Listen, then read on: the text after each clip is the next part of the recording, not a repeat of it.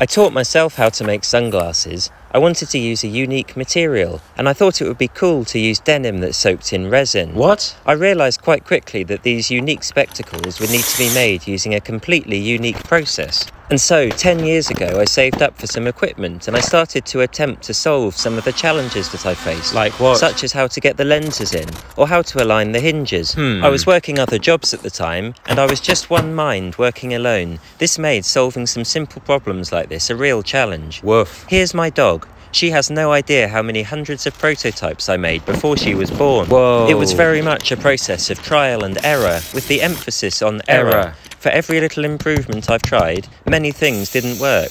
Anyway, skip to the end. That's me in the workshop, and here's a pair of sunglasses I finished recently. I hope you enjoyed my movie.